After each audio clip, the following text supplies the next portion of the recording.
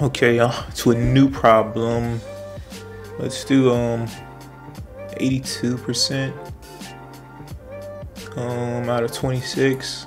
I don't know, 82% people Pythagorean triple. It sounds like some math stuff that I don't want to do. I did this one already. 91. Okay, this one seems like a good one. 91, 7,000. Let's try this.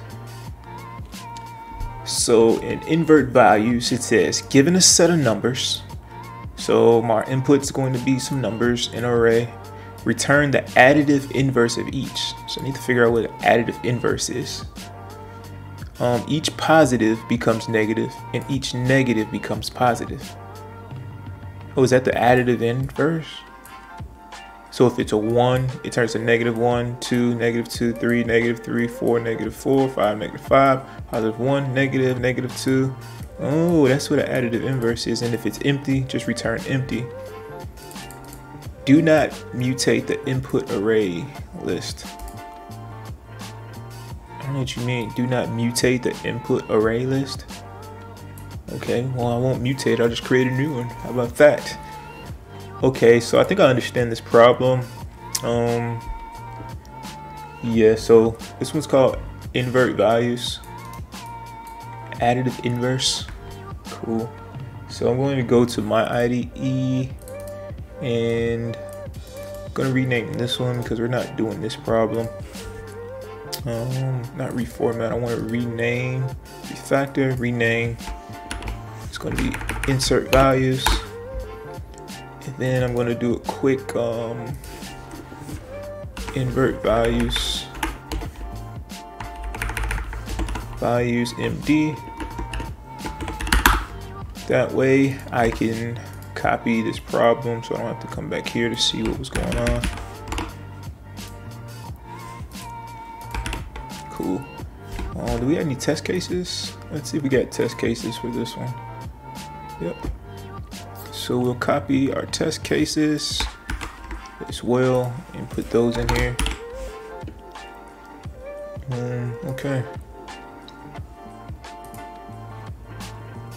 All right, so I'll keep this on the right side. Split right. There we go. Put it on the right side. And let's start the problem. Okay, so let's go ahead and do our prep work. I like to do the prep work just so I completely know I understand the problem, and that gives me opportunity to do some pseudocode as well. So we're gonna do PREP. So we're gonna look at the parameters. So what parameters are we using for here? And the parameters, well, let's look at the arguments. So the arguments need to be given a set of numbers. So it's a set of numbers in an array. So the input is going to be a set of numbers as an array. Okay, so let's just make an example of that real quick. So it's going to be something like this. Well, let's just use this pseudocode down here. This is actually what one of the tests is. So 1, 2, 3, 4, 5. That's where we're getting a set of numbers as an array. And we're going to name that input. I think it already gives us a name. No, we don't have a name for it. Oh, yes, let's go back. It just says array. Yeah, we can just keep that name, I guess. Name it better, but we'll just keep that name for now. It says, okay, now what are we returning? In here, we need to return, it actually tells you implicitly, we need to return the additive inverse of each. So we need to return the additive inverse of each, but it doesn't say nothing. Each number in the array input. So for an example, we'll just use this. This is what it needs to turn into. So 1 needs to be -1, 2 needs to be -2, 3, and we'll also put these in here.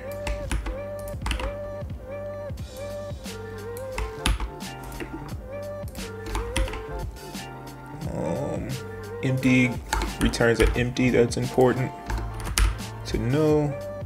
And 0, -0.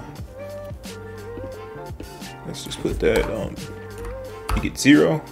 So pretty much turn everything into negatives. Well, if it's negative, turn it into a positive. If it's positive, turn it into a negative. And for example, we already have all of that. I guess we can just change this to over here. Well, we don't need example, just see above.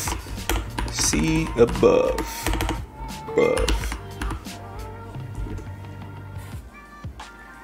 Okay, so we got our examples, what we want, input, output. I'll also just put another one. Well, we don't need another example. We had everything. I'll just put my own example. If I get a 5, 6, 10, 11, we'll put a negative in there too. Negative 10. What I want to return is negative 5, negative 6, positive 10, and negative 11. Okay, so now that we have everything, we understand the problem, our inputs, our outputs, let's go ahead and start the pseudocode. And they gave us a incomplete function to work with, so I just copy that there. There's an array that as an input, and for now let's just return an array just to make sure my function is working. Console.log invert array, invert, yeah, invert. What are we gonna invert? Let's give it the second array here.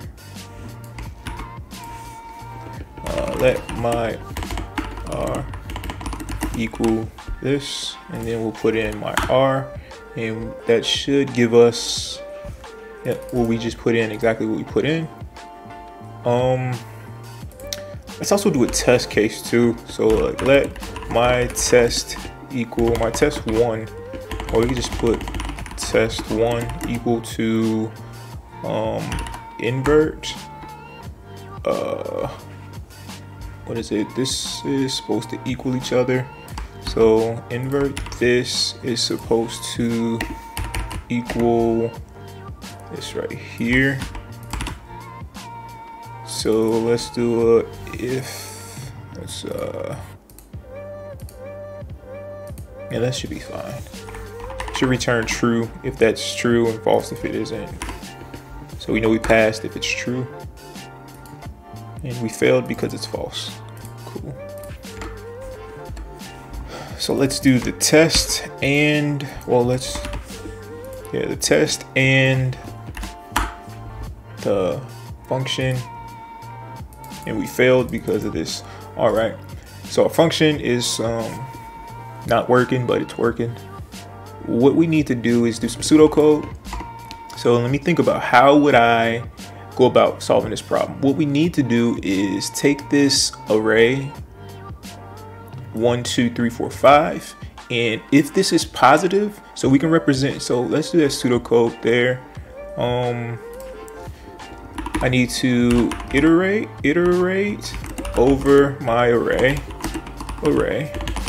and determine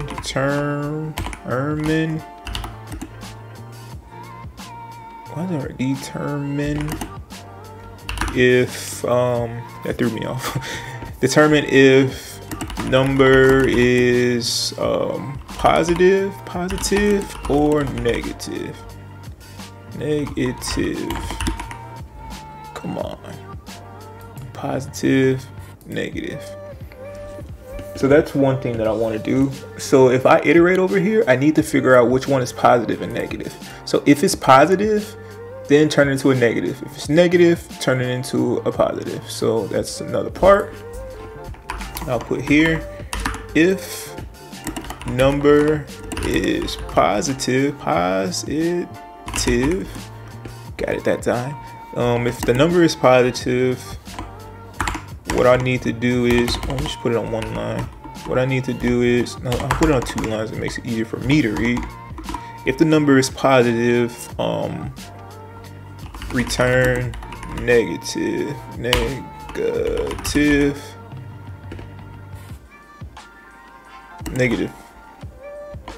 Well, what was that called? It was called additive inverse.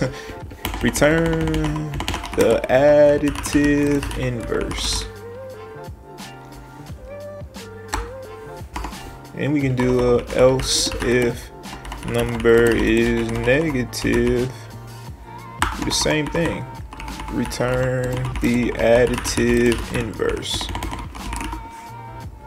Okay, so that's pretty much it. We're going to iterate through here. If this number is positive, we're going to return the additive inverse, which would mean negative. That thing, same thing. If it's empty, that's the case we need to do. So first of all, if it's empty, just return nothing. So if, no, we want pseudocode. If array.length is equal to 0, then we need to return an empty array. Else, that's what we're going to do. Else, we're going to iterate over. Let's see. So that looks good so far. So another thing is, okay, once we iterate over the array, how do we determine if the number is positive or negative? How do we do that?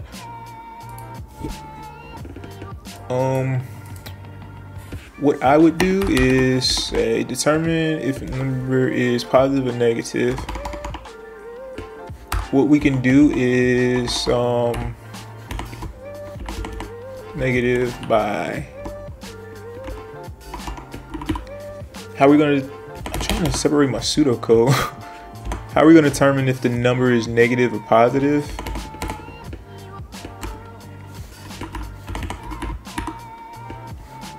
I guess, how do I want to do this? I can do like this, I guess.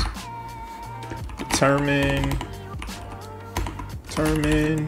neg positive by how. We can use an of course an if statement. We can do if I is less than 0. If it's less than 0, then return, then it's negative. Then negative. And then we can just do an else, it's positive. Right?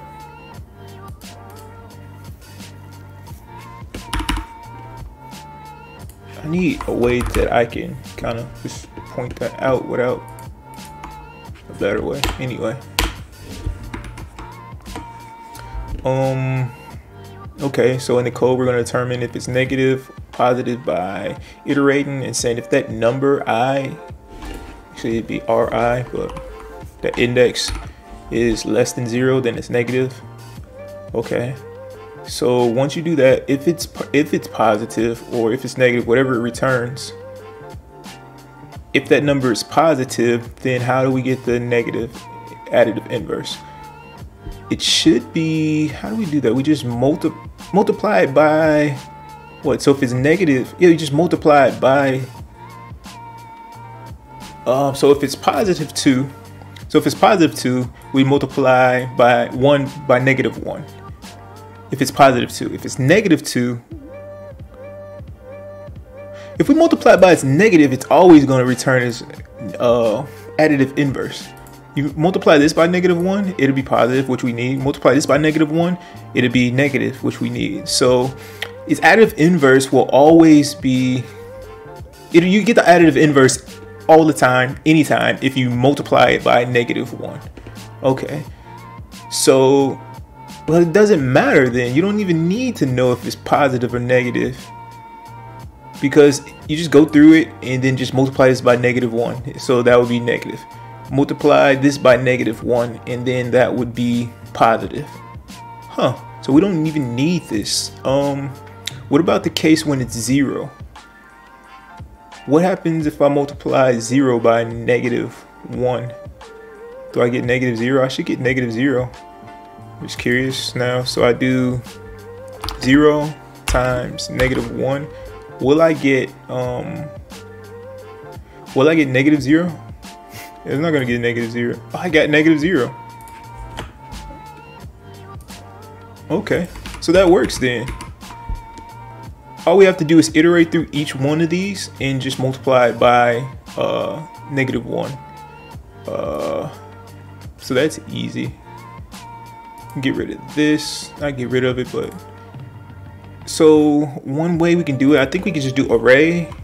Maybe it's a for each. How do you do a for each? Array dot for each. Yeah, for each x or element, what we'll do is this function right here, and it's just doing element times -1.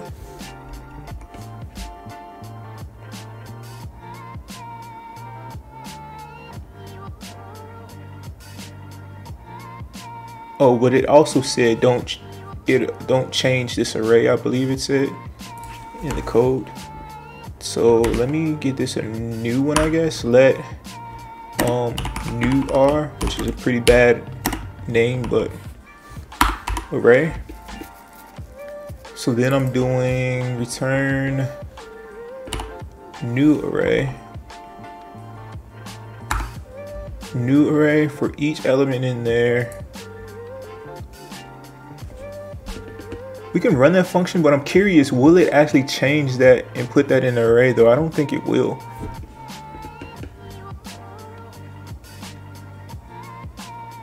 So it's going through each array and it's gonna run this function, but it runs that function, so I don't think it's gonna put it back in there though. So I think I need indexes, so I'm not gonna do this one. Let's see.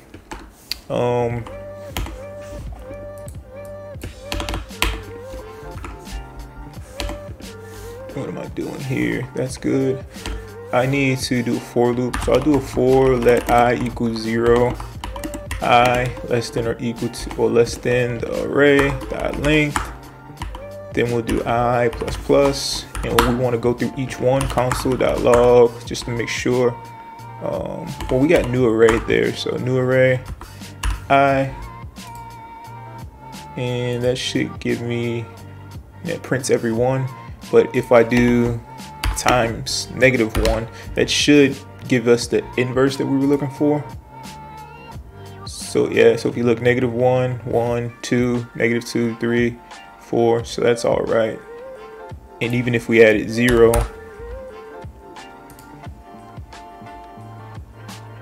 oh, that's not what I'm looking for. I add 0 here. It should give you -0. Why didn't we get -0? 1, 2, 3, 4, 5, and 0. That's interesting.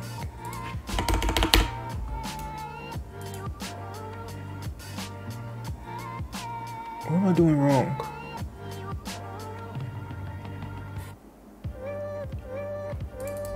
Okay, let's get rid of this test right there.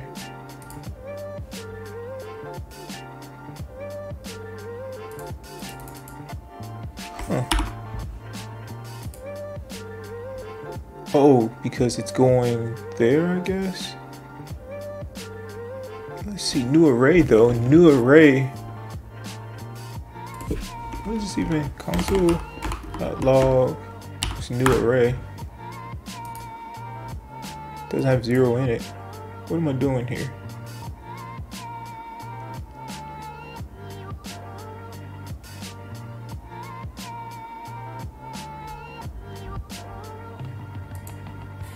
Oh, this one right here, I believe. It's calling this, I think. Yeah, that's what it was. Okay. So that's -1. And you get -0 there. Okay. So that's what I wanted. What am I doing now? I don't want this test to go like that. Okay, so we showed that when you console.log, it shows you all of this. So now what we have to do is actually make sure that goes into that array. So we can just replace every number in that array. So we can do array or new array at this index, and that's going to equal new array I, whatever numbers in that index, you're going to times it by -1. And what that does is just replaces everything at that index with that number times -1, which gives you your additive inverse. This question shouldn't have been this long, but so we can get rid of this. We don't need that anymore. We only created this new array because that's what it said. It didn't want you to manipulate this initial array for whatever reason. So we got a new variable there, and it's just iterating over each one of the numbers in the array and multiplying it by -1, which gives you the additive inverse. And we're going to return the new array.